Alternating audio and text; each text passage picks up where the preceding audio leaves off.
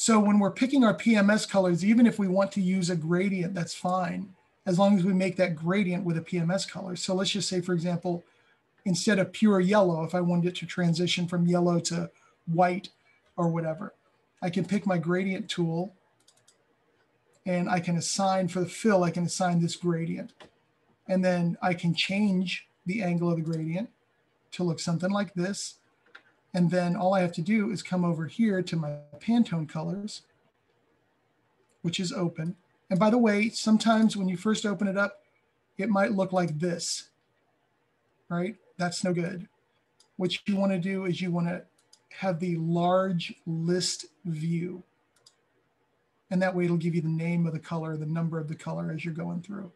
So all I have to do is drag, if I want yellow, while it's selected, while I have my gradient open, I can just click and drag it to here, and I can get rid of the black, and then I have a gradient. And as I mentioned before, generally speaking, unless you're screen printing on a t-shirt or printing on a dark surface, white usually doesn't count as a color because white is usually the color of the substrate or the paper. So in this case, we are still two colors, even though we have a gradient. Now, if I wanted to make it a gradient, if I wanted this gray background and then a gradient from yellow to orange, that would be three colors. So, but if you're doing just blue or something like that, that's easy. You know, if we take this here and move it to there, you know, that works. I don't know why you do blue on that background, but you get the point. So as long as you're doing with two Pantone colors, you're okay. And by the way, with this gradient, some of you may have noticed that when I first did it, and I'm actually going to pick, whoops, I don't want to do that.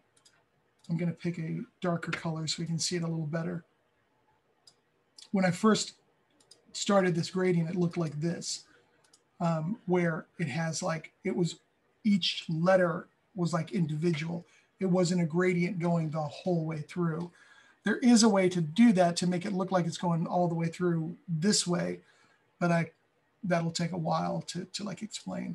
But all I had to do was take it and change the angle of the gradient to either coming from the top to the bottom or the bottom to the top, you know, and then that works. And of course I could do the gradient on each of these words separately. Like if I wanted international to not have a gradient, if I wanted restoration to have a gradient, whatever.